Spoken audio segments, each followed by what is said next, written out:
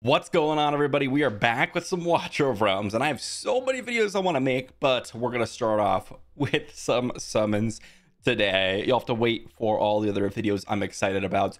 I did decide to go ahead and jump back into some of the monthly cards, just because I've been really enjoying the game, and, well, it does actually help me make content for you all. And since I'm back on the grind, on the daily grind, and we have a 2x, I figured two birds, one stone, content, enjoyment. Let's dive into it. I got a lot of summons because I've been saving for quite some time. But we also did pick up some of the legendary summons because some of the packs had some legendary summons attached to it. So I bought the monthly card. I went back for the privilege card, and then I did get a level bundle. So we'll hold on to that for the time being and probably not spend anything for quite some time yet again. It seems I spend money every like 2 months or so. That's what, or every month and a half or so, it looks like in this game. But there are a ton of legendaries I'm still looking for. If we just look at some of the characters that I'd love to have, right? Zealous would be kind of cool to pick up. Nocturne, I'm actually kind of interested in as well. In terms of like characters that are actually going to change my account, well, Vierna, Hatsit, Hex, Salazar, all four of these would be pretty massive for me. Oh, Silas as well. That'd be another one that I'd love to have. Of course, we have some of the lords, but I kind of put these in a separate category. Morrigan, Twin Fiend, Toreador, those three in specific, but any of the legendary lords would be absolutely insane. As for epics, Pyros would be a big one. Am I missing really any epic that I'd love to have? I don't know if there's like an epic that I'd be like, oh yeah, that's going to be huge. Obviously, a lot of them are going to be great in like faction and stuff. So anyone that I don't have already, which I think I have most of these, would be cool. So I'm not really looking for epics, to be honest. I'm really hunting those legendaries. So the 2x legendary is going to be pretty massive for me. We also have the 10x for Kineza and Kriya, which I could go for, but there are so many legendaries I don't have that I think I'm going to still stick with the 2x for the time being. Let's go ahead and dive in and, let me know how your summons are going so far. Let's start off with some 10 pulls here with the rare summoning crystals. And we're starting off with the rare tax, Well, that's always nice. That's always nice, We got to start off with just a little double rare tax, That's fine. That's fine. I am not in pain at all. I promise. Starting off pretty strong. No. Okay. Oh, there we go. We go into a legendary third 10 pull. Okay, that makes up for the 2 rare attacks. Let's see what we get. Come on, give us something good. Come on. Let's see it. Oh, yes. Yes. Yes. Ooh. That is hype. Now that is actually, oh, and we got Jankar, which I did not have, I believe. Wow. Okay, so that was actually an insane 10 pull. Silas is an absolute beast. This guy's just a insane single target marksman, and he's going to be excellent for gear rate 3 for me. He's going to be excellent in arena. He's going to be just amazing all around in so many different areas of the game. I've actually been building out Edril because gear rate 3 is one that I'm still not quite at stage 18. It's mainly because I just didn't care to invest in my marksmans all that much, and I just have been farming gear raid 1 and gear raid 2 a lot to just get a lot more gear. That's basically been my like last week and a half, 2 weeks inside of the game, is just farming a bunch of gear so that I can actually gear up my characters. Wow, is this guy gonna be an absolute beast? I'm really excited to use him. Let me see here. I don't remember. I don't know his damage numbers on Guild Boss, actually. That's one area of the game I have to test him out and compare to some other characters, but I do think he's going to be quite good compared to some of the other characters I'm using. Like, I think I'm using Razak and Maul in there, and I think he's going to be a nice little replacement for that. And I also have Lunaria from the previous Shard summon, so he is going to be an absolute beast, honestly, in a lot of different game modes. I'm very excited to pick him up. Wow, that was a huge pull. As I said, there was like 5 or so that are kind of game changing, and he was one of those 5. So that was an amazing start to our summons. And you know what? You can rare tax me all day, 50 summons or 40 summons. We got 3 rare taxes and 1 legendary. You know, that's okay. I'll take it. I'll take it. Let me go ahead and start up some characters here and come right back. We're back in it. We got a lot of space. Let's go ahead and do some more 10 pulls here. This is going to be another epic here. What epics am I really looking for? More Dolores, more Anna, honestly. Another Idril copy would be quite nice. Outside of that, Maul, I guess. Yeah, Maul. I don't really have at Awaken 5. He would be kind of nice to get there. But honestly, I'm not really looking for like a ton of additional epics. Another Baron copy is actually pretty cool. Not gonna complain about that. I think mine is at like Awaken 3 at the current moment. So, you know, basically any epic that I don't have at Awaken 5 is gonna be someone that I'll be pretty happy with Dolores and Maul kind of being at the top of that list. So we have 7 divine summons, and I think I want to pull for another legendary, so we get 2 legendaries today. If we get here, or get one here, then maybe we'll stop. And ooh, there's an Idril. Very happy with that. I know some people get triggered by the sharing, but it just doesn't work well with blue stacks for me. I don't know why. It just doesn't function.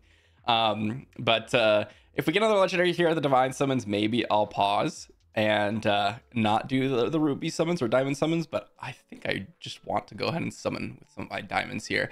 Damon, what a cool looking character. One of my favorite looking characters in the game, actually. I think he looks just absolutely amazing. Pretty good one. Happy to have another copy of him. And Azoth, okay.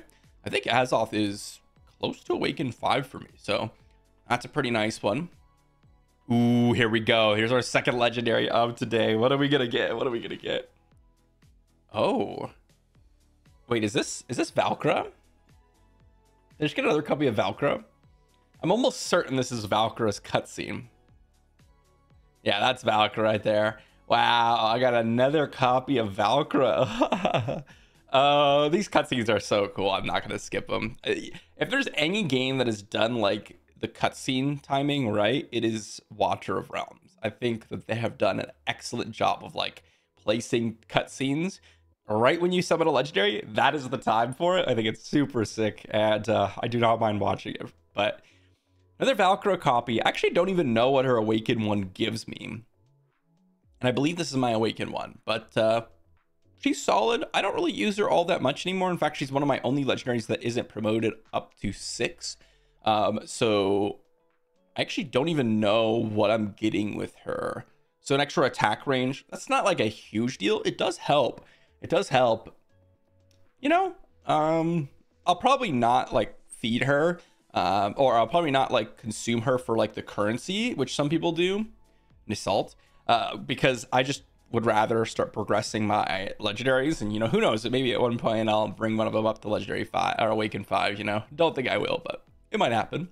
Dallin here, and last divine summon. You know, maybe we'll go for 3 legendaries today. Maybe we will. Maybe we will. Scorch. Okay, our epic pulls have been not that great. But let's do another temple. Let's keep going. Oh, this is the 10x. Whoops. All right, well, if we get a legendary here, then you know, we're rolling. Let's see.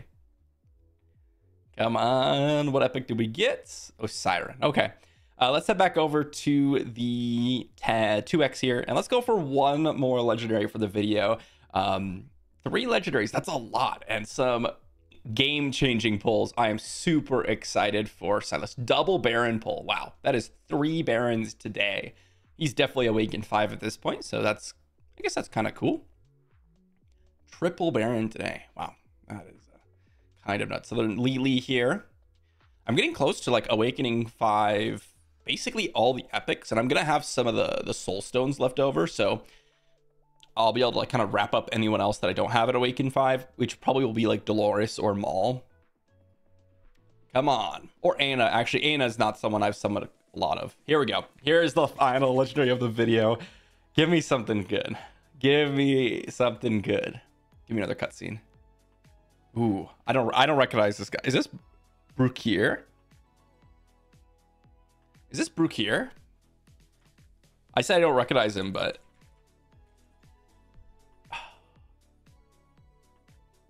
Actually, I actually do not know the name. Maybe I do. Maybe I already said it, but this is a sick cutscene. What the heck? Okay.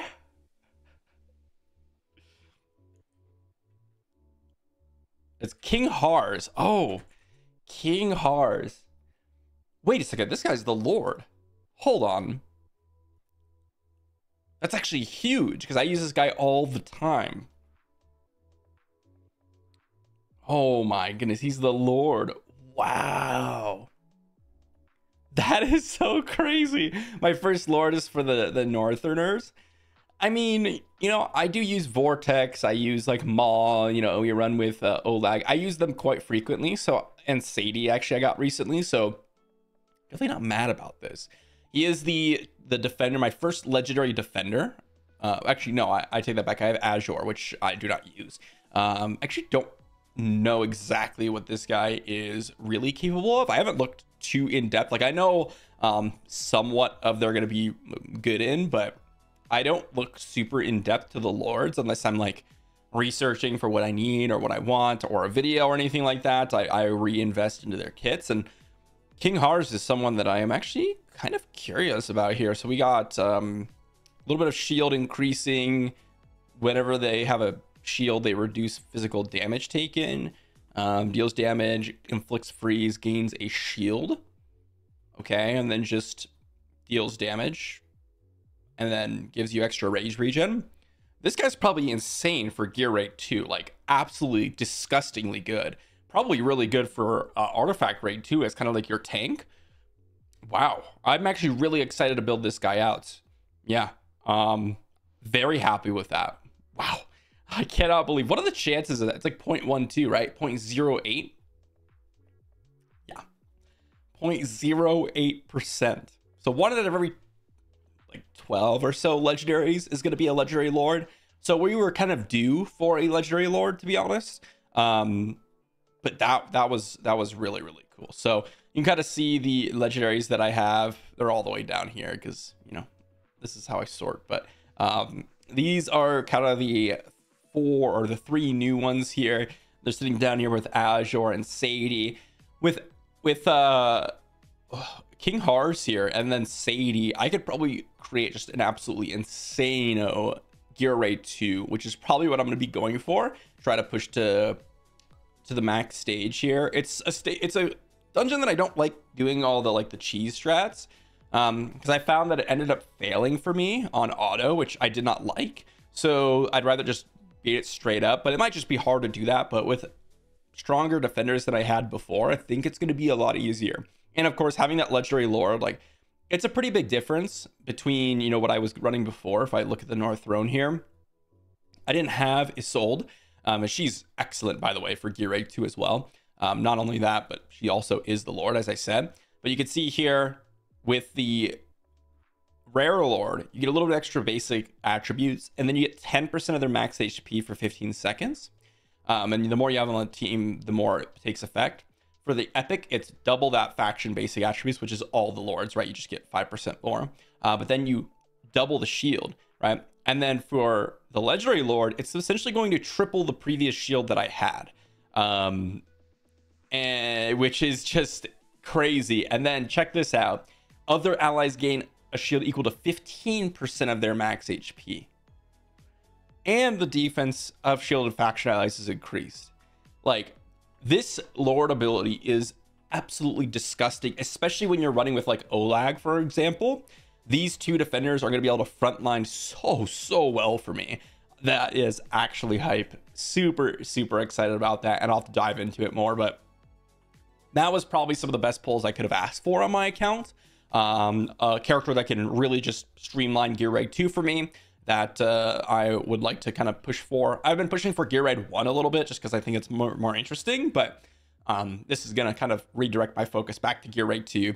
And I also got someone that is going to be able to help me out in artifact raid, and I got Silas. Ooh, am I excited about Silas? Super excited about Silas. So I'm definitely going to be working on those 2. I was working on Idril and Theowen for gear rate 3, which I probably will still work on Idril since I just got her last awaken here, which is actually huge.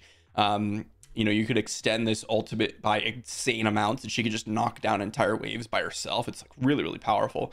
But yeah, I'm gonna have to work on all these different characters. I'll probably start saving my soul stones for the epic lords because they're super rare to acquire. I don't know. I've been debating whether or not I wanted to go and put it on Anna here, which would be actually a really nice upgrade. I cannot seem to summon her at all. And look at that. Actually, Baron is already. He's already Awakened 5. So, I take it back. I do not need any more Baron copies. Getting triple Baron copies is kind of odd. I'll have to figure out what I want to do with all the Baron copies down here. How much resource do you actually get? Yeah, 100 of the tokens. I mean, I'm just gonna go ahead and take the tokens now. Okay. And see what I could actually pick up. May as well do that continuing on with the video because I'm kind of curious. Because I haven't really looked too in depth. Look at that, I can buy a Baron Soulstone. So yeah, I mean, I actually think I would prefer the food. I think I'd actually prefer the food.